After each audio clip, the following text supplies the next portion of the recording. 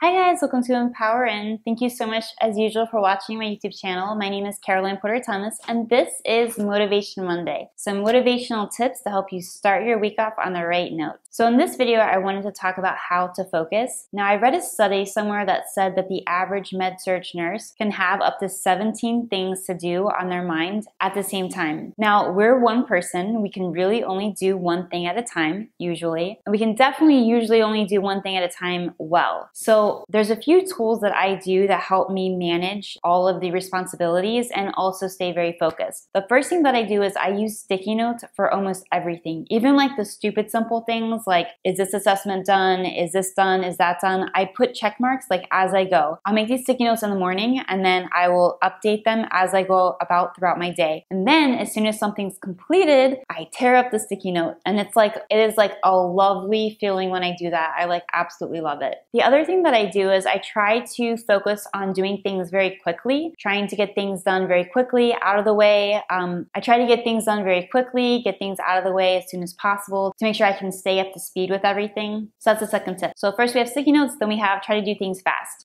Doing things fast sometimes means walking fast, but I don't think there's anything wrong with that, you know? Like sometimes I like visualize myself as like an Olympic speed walker like down the hallway. Like it's just fun for me. I don't know, maybe that's weird.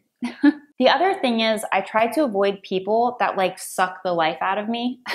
I know it like sounds bad, but there's some people that, oh my gosh, like you start talking to them and there's no getting away. They're like sucking you in and it's like impossible. They have like tentacles and they're just like, la la la, and like one conversation leads to the other and it's like, and they can like really like distract you.